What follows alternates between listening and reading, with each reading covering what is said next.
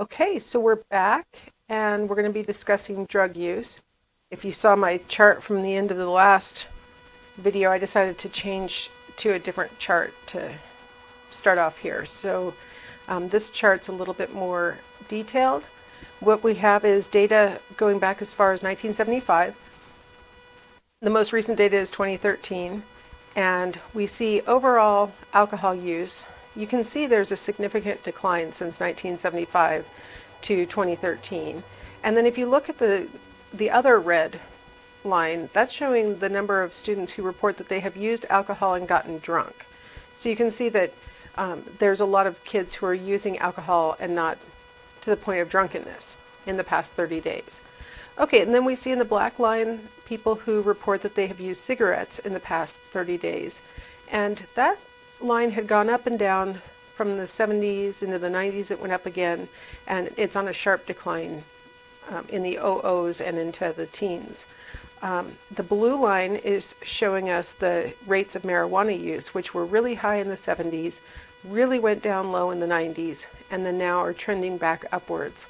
Especially with states having legalized marijuana, it makes it easier for kids to get a hold of marijuana today than it had been even in 2013, and so we're probably going to be seeing that line trending upward. On the smokeless tobacco, they separated the use out by boys versus girls, and you can see that of the people who report having used smokeless tobacco in the past 30 days, and smokeless tobacco is not e-cigs, that's chewing tobacco, things like that. You can see that that's much more common among boys than among girls across the entire time. Okay, so those are our drug use patterns, and this chart is only referring to people who say that they've used these things in the past 30 days. So that doesn't necessarily include people who might report that they've used it in the past year or ever, something like that. So here we have past year use, and we have some of the same drugs that we saw in the last piece, but we have a bunch that were not on there. We've got inhalants, so that would be people who are using, you might call it huffing, right, where they use spray paints or glues or other kinds of things to get high, and that's the top bar, and so that's a really frequent usage, and this is all grades combined of teen years. So this would be kids who are 13 to 18 in the school system. Hallucinogens include things like marijuana and magic mushrooms and LSD, and that's in the red bar. Ecstasy is in the green bar, and you'll notice that it suddenly appears there. That's because that's about when it started to really actually hit the streets. Ecstasy had been around in the 80s, but it really started to hit the streets and be tested. They would ask people about it starting in 1996. Cocaine use is in the purple line. Methamphetamines are in the turquoise line, and again, that's something that really hit they started asking about it after it really hit the market for teenagers in the very late 1990s. And then heroin along the bottom, and you see that's a pretty stable line there for heroin at the bottom. Overall, if you look across all the different kinds of drug use, it's trending downward compared to where kids had been. Let's please notice the y-axis, though, that we're only looking at the peak. About 10% of students reporting that they had used inhalants in the past year. I mean, this is a very small subset of people. They really had to zoom in to make the lines even be separate from each other, let alone really appear as important. And so we see a lot of trending downwards. Kids are using less and less of these kinds of drugs. Here we have the last 2 decades, and they've broken it out by alcohol, cigarettes, and then illicit drugs is kind of lumping all different things that are illegal to everybody, not just to teens, because alcohol and cigarettes in most states are illegal to teenagers, but to everybody would be the illicit drugs. And you see that our numbers end in 2015, and again, you see that line trending downwards. The illicit drugs are kind of coming back up, though, and I think it has a lot to do with marijuana becoming destigmatized and more available. All right, so those are some interesting drug trends. It's kind of an awkward transition to go from drug use and drug trends to, oh, I wanted to say one thing, though, I forgot to mention about the drug use. There's an argument to be made in the developmental literature. In fact, Janet Twenge at San Diego State University, actually thinks it's a bad sign that drug use is going down so steadily among teenagers, and she's attributing it to social isolation and avoiding human contact, using a lot of the internet and not really going out of your house and being around your peers. And so she actually thinks it's a negative. There are a lot of developmentalists who think that experimentation during the adolescent years is a sign of health. So there are different perspectives on what it means to be trying alcohol, especially, and then other things that might be inappropriate for adults or that adults would look down on, but that teenagers are interested in. Some developmentalists think that that's actually a sign of health, that kids are pushing the envelope like that and trying to, she calls it growing up, Janet Twenge calls it growing up, that the kids are trying to throw off their parental norms and do the things that their peers value, and that's a good sign of development. When we look at the cigarette use, you see it going down really rapidly. And then there were these periods where if you wanted to rebel against your parents, the way to do it would be to smoke, because parents were disapproving of smoking. So you see in the 90s there had been an increase in cigarette smoking, and then it's going down again. Marijuana is not necessarily a rebellious behavior either. Now this is something that is, well, in our state it's legal, and so for older people, obviously, but it's in the same category as alcohol these days. And so if you want to rebel against your parents' values, it's not necessarily going to achieve the goal to smoke marijuana or to drink alcohol early or things like that. And so, Janet Twenge says it's our jobs as teenagers to sort of rebel against the adult norms and fit in with your peers, and that really the goal is to experiment when you're a teenager and then grow out of it, and as an adult stop doing it, or stop doing it, the illicit or illegal things or the things that are harmful. So kind of a different perspective than you might have thought developmentalists might have about drug use.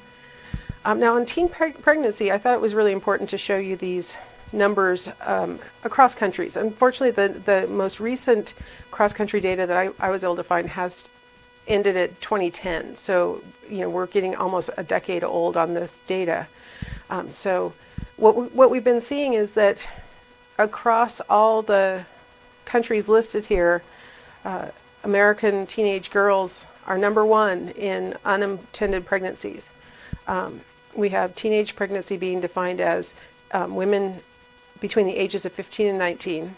So it's not the full range of teenage years, but and it's not just high school or something, it's 15 to 19. And what they've done is they've corrected for the fact that these countries don't all have the same population. So they're doing these numbers based on how many girls between the ages of 15 and 19 they have.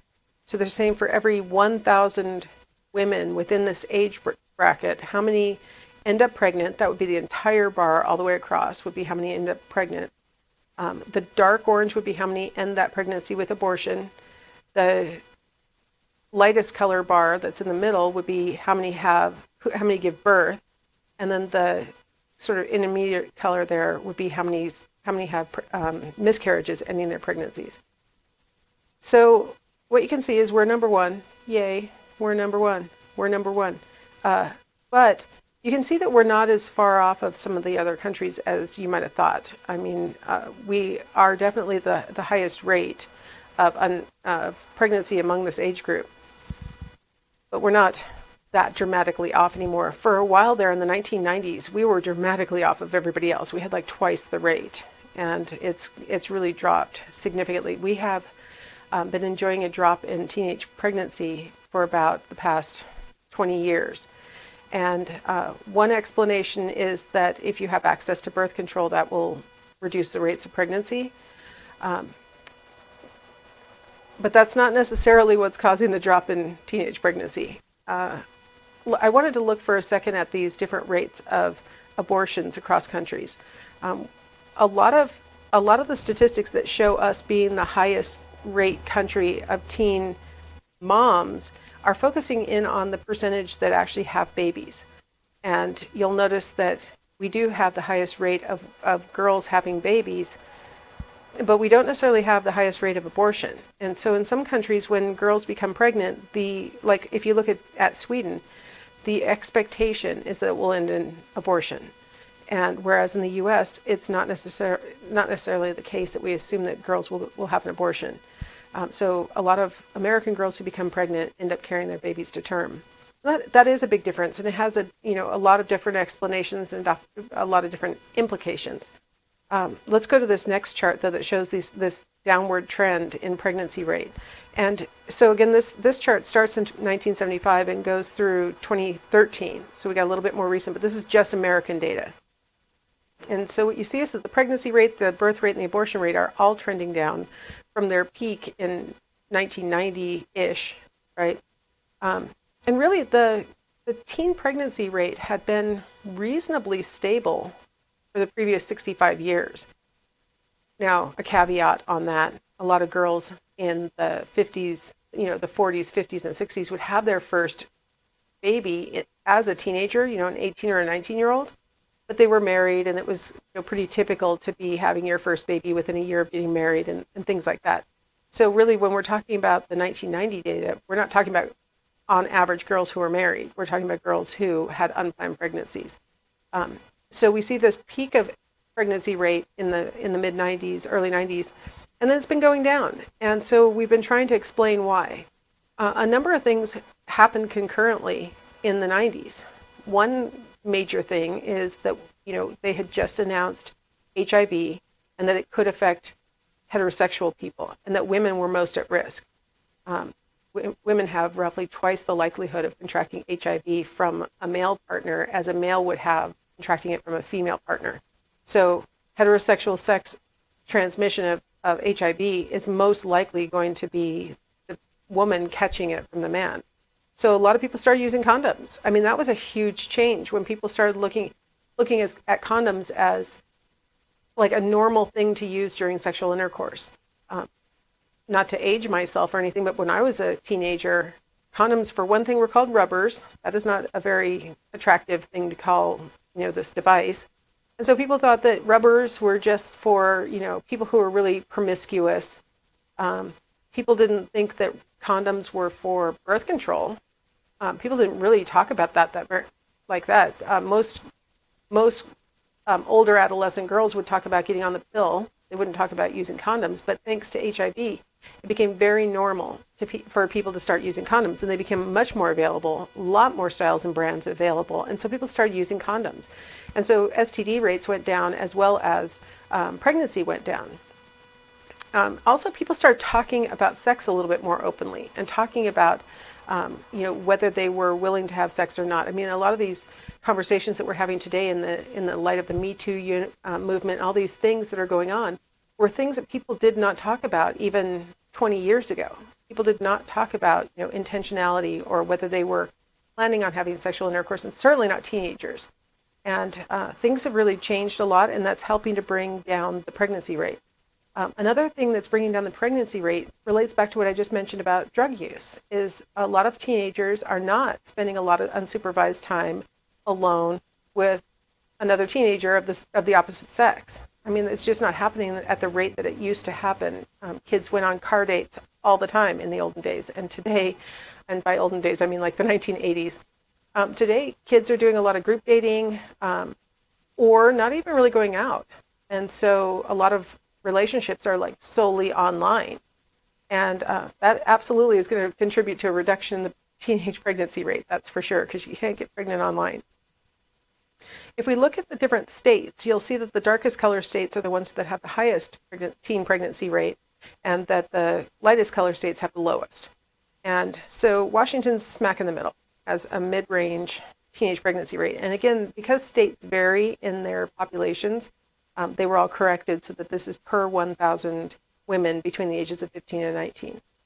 So Washington's smack in the middle, sort of the average, and then we've got the states that are mostly in that southern Bible Belt area having the highest rates, and then the states that have interestingly, Utah has very low rates and also has very strong religious foundations in that state. And so it's not just you might think to yourself that people who are in the Bible Belt, they become pregnant because they don't know how babies are made, or they're told that they shouldn't do it, and so it makes them want to do it even more. Well, I mean, you could make a similar argument about Utah, and it's not having that impact. So There's never a simple explanation for what's going on. Some people will point out, for example, that a lot of those really dark states receive federal funding for their for their sex ed at school. And as of 1993, if you receive federal funding for your school at all, you have to give abstinence-only sex education. And so some people have pointed to the abstinence-only as the possible explanation for why the southern states have higher rates. But Nevada doesn't use the abstinence-only program, and it's one of the highest rates. So, I mean, there are a lot of variables. It's really hard to say. Some people say that, oh, well, it's Eastern Washington that pulls up the Washington rates because, all those kids out there in the farmland have nothing else to do. Well, that's not true. That's not an accurate depiction. There are higher rates among teenagers in the farm areas, but that's not because they have nothing else to do. There may be different values about, having sex, having children. There are different values in different regions. So we have to be really careful about stigmatizing or stereotyping entire areas. But so we're talking about teenage pregnancy like it's de facto bad. And so let's talk about some of the consequences of teenage pregnancy, because there are some negatives, there are some complications. During pregnancy, teen moms are more likely to experience anemia. So that means that they have inadequate iron to conduct oxygen, and so they get really weak and tired, and it may actually cause birth problems for the baby. May be deprived of oxygen also, may not grow fully.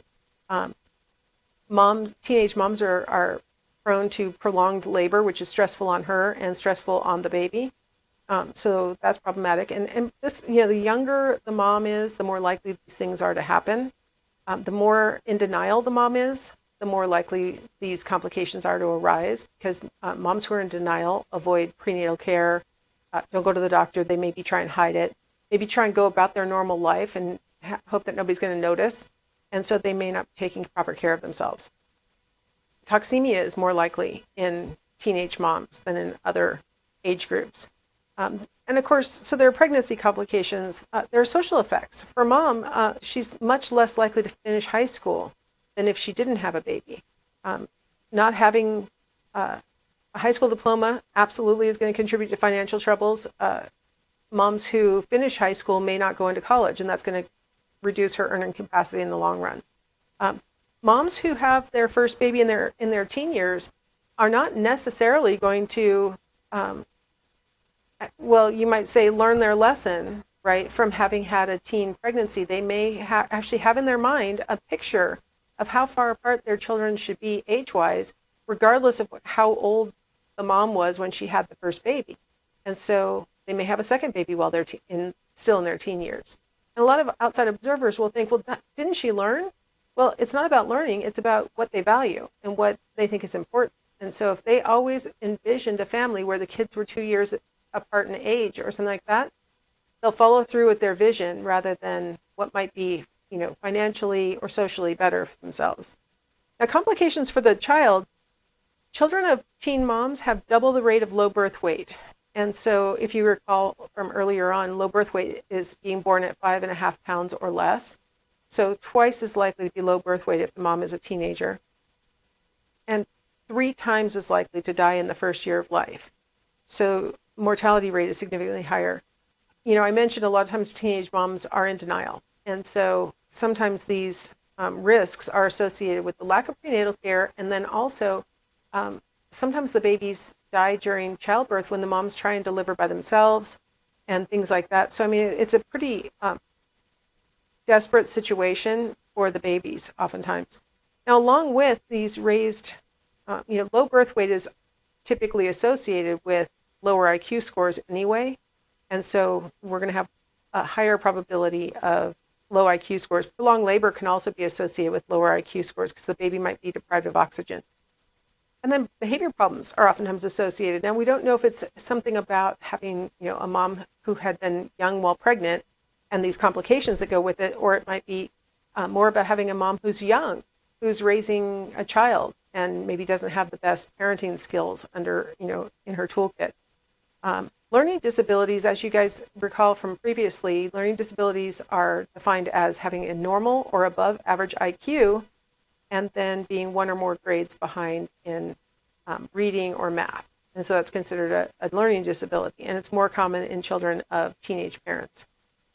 Some of the social effects for the child: lower achievement in high school. They may not value high school very much because the thing that's weird about kids regarding their parents is that kids tend to regard their parents as, it seems to have all worked out for you. And then anything that the parent might have done, they say, well, see, that in spite of that, it all worked out for you. A lot of times the kids don't really know what's going on in their parents' lives until the kids are significantly older. And so they think, well, it looks fine. You didn't need to finish high school. I don't need to finish high school. So they may not be very motivated towards high school. They're more likely to become a teenage parent too. It's the same kind of logic. You know, it worked out fine for you. So you might think that they'd learn a lesson and think to themselves, well, I don't want this to happen to me. But a lot of times kids don't internalize that. They instead internalize, well, it seems to have worked out. Now, teenage pregnancy, what causes it? Well, I mean, obviously we know what causes it. And if you don't, you can take my online human sexuality class where we go into thorough detail about what causes pregnancy. But I wanted to focus on like what factors actually contribute to teenagers becoming parents. One thing is lack of contraception, but it might not be what you're thinking it is. It's not necessarily because they don't know that there is such a thing as contraception. Instead, a lot of times kids who have the idea that they aren't planning on having sex, and so they say to themselves, I'm not going to have sex, I will use my willpower. I have already determined I'm not going to do it. Well, sometimes they get swept away and they say, well, I wasn't planning on having sex. I just, I got caught up in the moment and now I'm pregnant. Something that's really interesting about how a person can get caught up in the moment and then that one time that they finally gave in, they became pregnant. It turns out that nature set us up so that at the moment that a woman is the most fertile is when she has the least resistance and she's the most attractive to male partners. And so it's easy to get swept away when the girl is as fertile as she's going to be during the month. And so it's like the riskiest time is when the swept away is most likely to happen. Some teens have this laissez-faire attitude about birth control or getting pregnant. They will literally say, I don't care if I get pregnant, or I don't want to use any birth control. And a lot of times they'll have their list of what they know to be the options for birth control. I've had students say to me, well, I don't want to have hormones, so I don't want to use the pill, and condoms are messy. And that they think that those are the only options in birth control. And so clearly they haven't checked things out, and maybe they fall more into the category of either don't care, or maybe they really want to get pregnant secretly. Like maybe their unconscious motivation is to maybe secure the loyalty of their mate, the boyfriend that they're dating at the time. They really want to lock them down, or maybe they want to show how adult they are.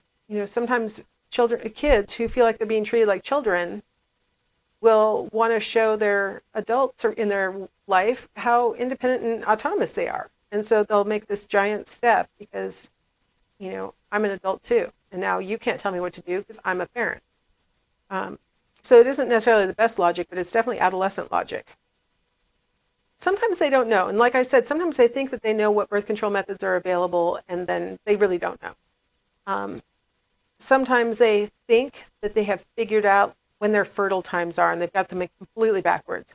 I was involved in a study in grad school where we asked the female participants, and they were all college students, to estimate where they were in their menstrual cycle, and then we collected their saliva and tested their hormones, and we were able to place them in their what position they were in their menstrual cycle based on their saliva.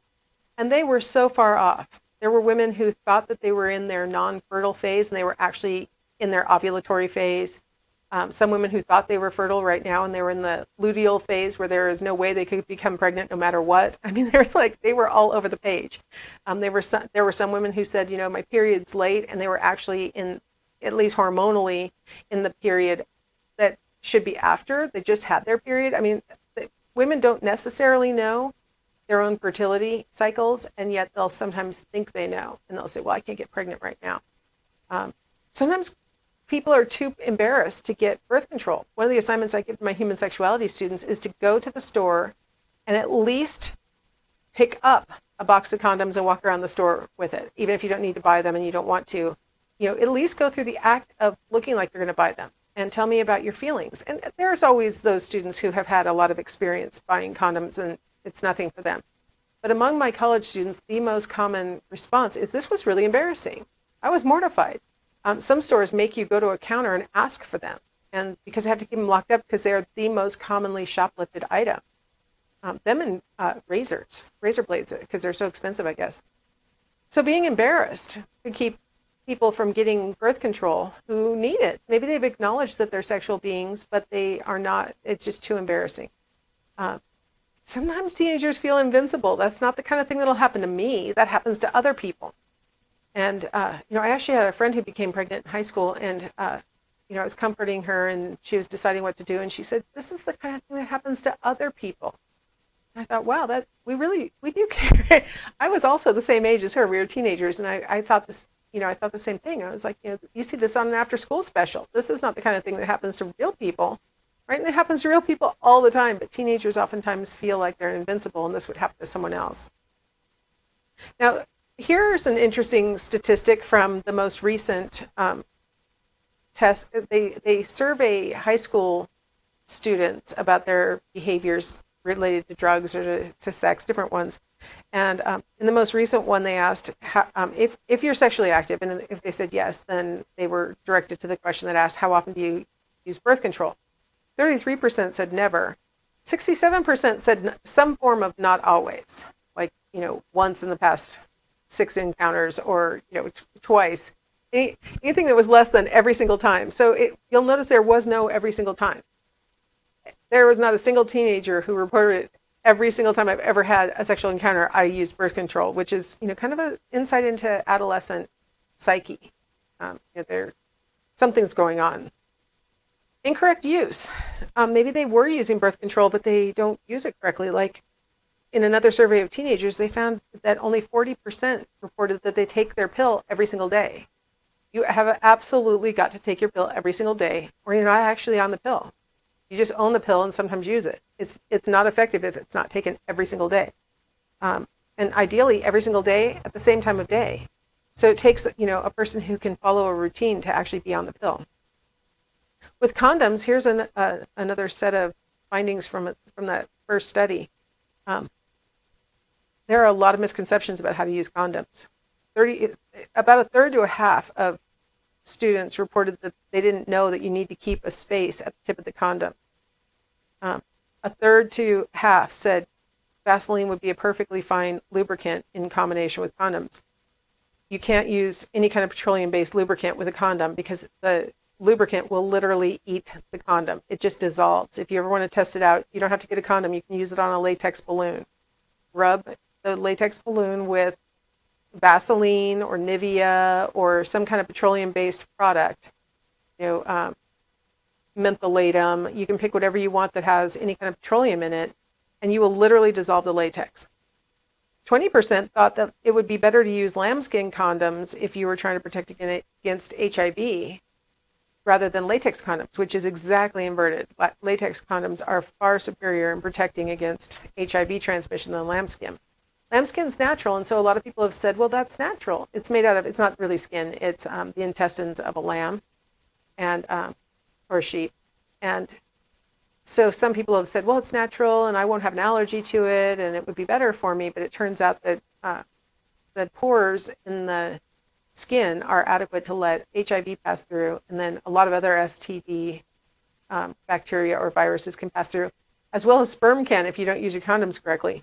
So a lot of teenagers, when they're surveyed, don't know how to use birth control correctly. Because of this, doctors have been recently advocating inserting IUDs into teenage girls when they're asking for birth control. So IUDs are inserted by a doctor, and then they basically take care of themselves. As long as you check once a month and make sure that the string's in place, it pretty much will take care of itself for 5 to 10 years, depending on which one you use. And so a lot of teenage girls are being inserted with that because doctors feel like we can't really trust them to take the pills when they should take them and things like that. If you're a teenager and you're hearing me saying this, I hope you're feeling a teeny tiny bit offended that, because other people are not being reliable, the assumption if you went to a doctor would be that you need to be fitted with something that you don't have to take care of because we don't trust you to take care of it.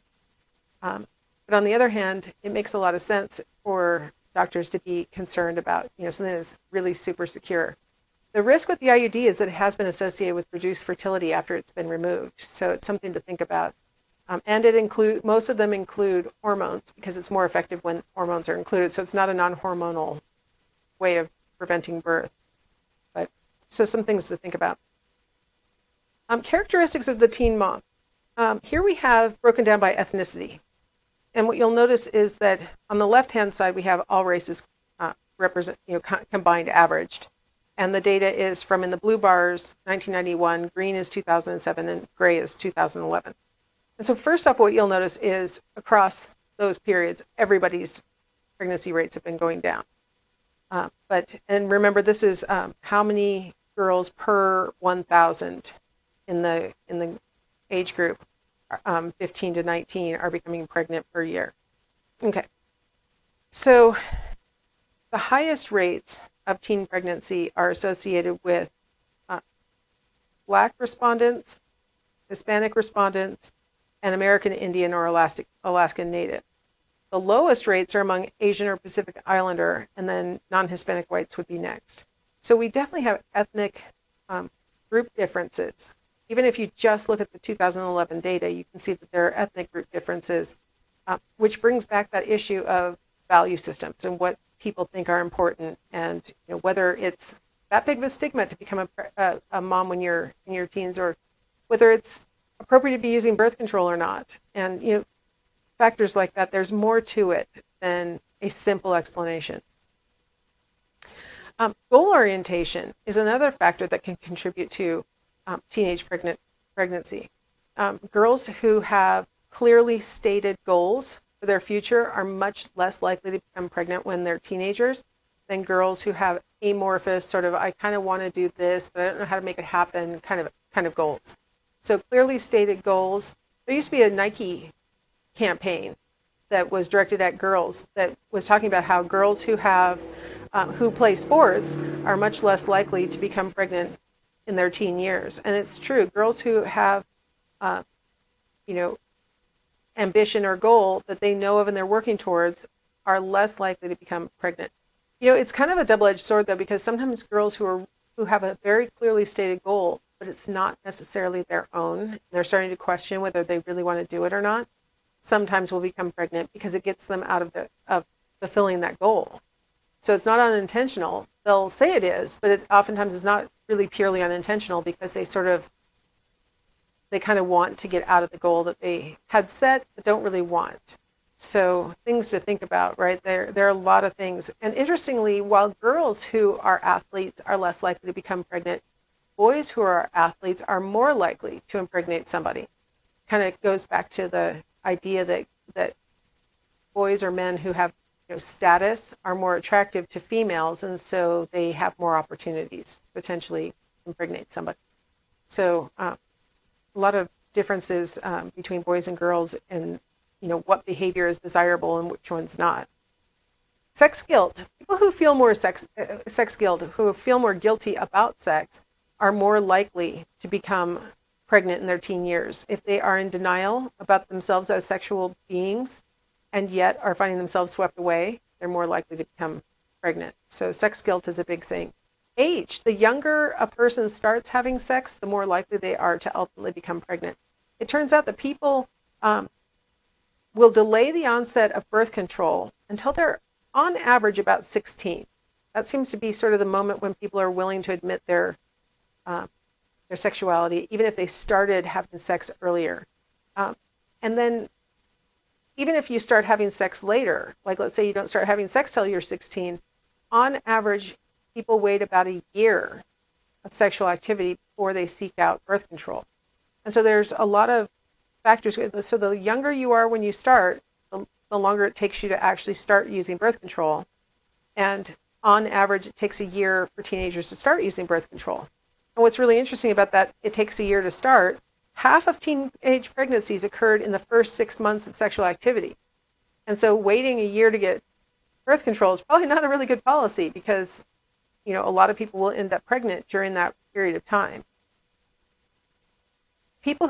Girls who reply that they're relying on their partner to provide birth control means that they're relying on condoms, which are about 95% effective, so it should work. But a lot of teenagers don't use them correctly, as I already mentioned. And then also they're relying on their partner, and if he doesn't feel like it or he hasn't provided it, they may still get swept away and go with it anyway. And so that can be one source. So what about teenage pregnancy? How can we avoid it through education? My pictures did not pop up, so excuse me for a second while I go here to this one. So what they have found on my, I gotta correct something real quick and then it'll start running, sorry. All right. So what they found in a survey of teenagers, that's thinking, is that most teenagers, there we go, male and female, report that they receive most of their education about sexual stuff from a combination of school and then their parents, some kind of formal education and their parents. So that's the top bar, the top part. So that's like the biggest bulk for both boys and girls. But for boys, a close second would be the formal instruction only, whereas for girls, it's a smaller close second, right? It's not as close of a second for girls, the formal instruction only. So for most kids, they're reporting that they're getting a combination of formal education and their parents. The lightest peach bar there is they get information from their parents only. So that's like the smallest band, but you got to remember that that's overlapping with the band above, right, which is the formal plus parents. And then at the bottom, the darkest orange would be those people who report that they don't rely on formal education or their parents. That's not where they got that information, which is kind of the scariest. And you'll notice the boys have a bigger dark orange bar. So they're oftentimes relying on their friends or the internet or other sources to get information about sexuality. The thing that's problematic about that is that, oftentimes you get really bad information from your friends, really bad information off the internet sometimes. I mean, sometimes you can Google it and you find exactly what you need. Sometimes you find some really bad, inappropriate graphic videos that you get to watch. So it can really be a grab bag of what you're getting when you're not relying on people who know what they're talking about. What I think is really interesting is that the vast majority of kids are reporting that they're getting information at least partially from their parents or solely from their parents. And when they do follow-up studies with the kids and they ask them, who do you prefer to get information from? Do you want to get it from school? Do you want to get it from your friends? Do you want to get it from your parents? They tend to report that they want information from their parents. And they report that because they say that they trust their parents and they know that their parents wouldn't tell them things that are incorrect. And then they also say that they like that their parents share their values through these messages that their parents are conveying. One of the problems with formal education is that because they don't want to offend anyone's values, oftentimes they are value-free. And so you don't really get any messages about feelings or long-term implications or any of those kinds of things. And so a lot of times teens want to hear from their parents what they think, what they should be doing, what did you do, things like that. I'll just give you a little heads up though, if you're ever the parent of a teenager, it's probably best not to use yourself as an example because either way, let's say that you did not have sex when you were a teenager, your kids will oftentimes discount your opinion now because you don't know what you're talking about. If you did have sex while you were in high school, then your kids will assume that you just gave them approval to have sex before they're maybe ready. And so it's really important that other role models be invoked rather than parents using their own personal experience, because that helps to make sure that the kids are getting the message and not necessarily giving themselves approval for behaviors that parents maybe wish that their kids wouldn't engage in. The other thing I wanted to point out is a lot of argument bandies back and forth between whether we should use the abstinence-only approach to sex education or the safe sex approach. The abstinence-only approach tells kids that they should wait until marriage for sex, and that you can catch STIs, you can become pregnant even if you're vigilant, and so the best bet is to put it off. The safe sex approach says those same things, plus talks about condom use to prevent STIs, talks about birth control to prevent pregnancy, and so it includes additional information. And so there's this back and forth, which one works better? And when we look at, for example, the southern states in the United States having higher pregnancy rates than the northern states, and we know that the southern states are taking federal funding and therefore are doing the abstinence-only education, a lot of times people go, see, that's why the pregnancy rate is higher in the South. Well, it's not really that clear. It really isn't that clear because kids are internalizing messages from a lot of places, from their peers, their parents, from their religious training, from all sorts of different things. Here's what I thought was really interesting was this survey of kids who had had the two different kinds of training and how much they thought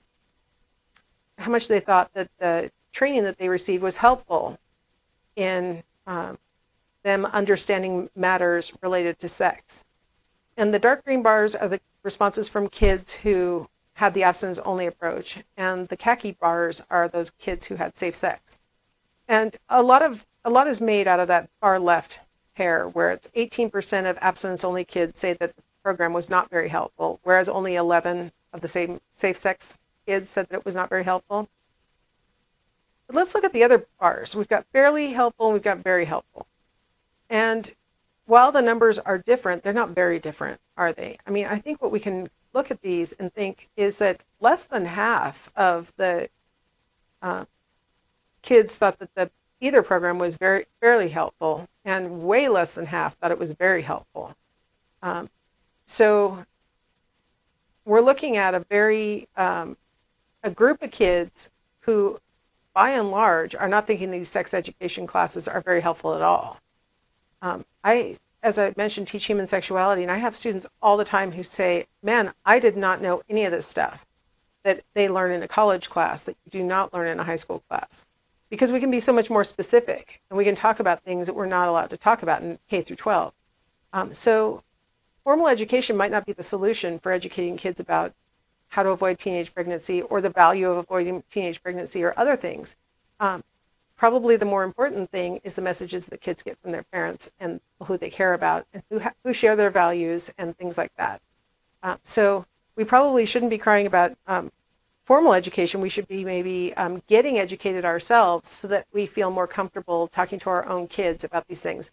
The number one best benefit of taking a human sexuality class, according to students who have taken it, is they feel more confident sharing information about sexual topics with their children and with other people who they know. And that's really important. Adults need to be educated also. All right, well, that concludes my biosocial discussion. So the next time I will see you, it will be cognitive in adolescence.